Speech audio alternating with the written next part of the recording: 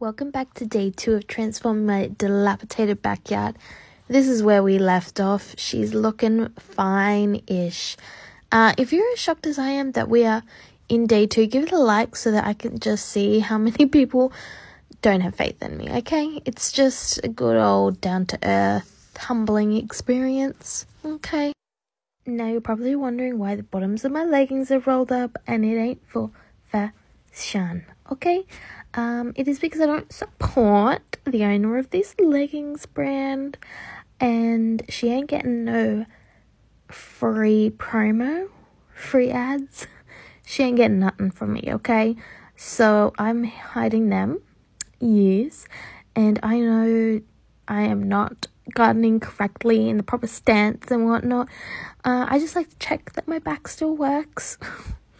Apparently it doesn't, because I'm like 90 years old and I had back pain the next day, okay? It is what it is. This is my bramble pile today. Yes, like I said, she'll sit there until the end of time. If you know what weed is attacking all of my yard, please let me know so I can tell someone how to kill it, okay? Because it's just choking the life out of everything. And yes, I did give this tree my wonderful upper bowl cut, whatever I called it yesterday, I don't know. And then a nice little mow around this section because, like I said, stuff it. I'm not pulling all these weeds out by hand. And then I tidy up my little log. Don't know why they removed that tree, okay?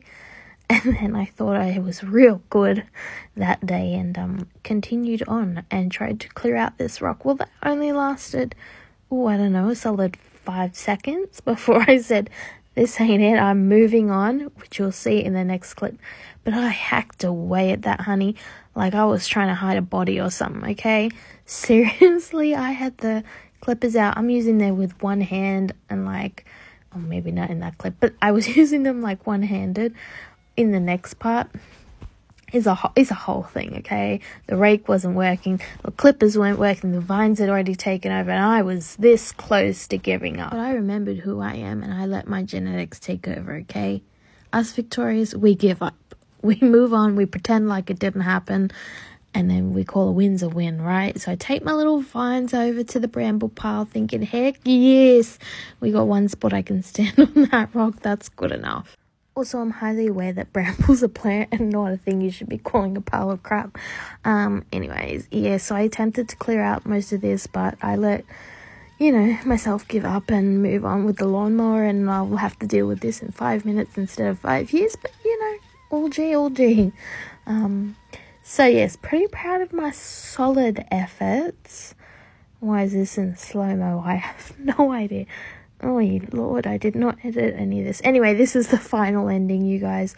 This is what I got through today.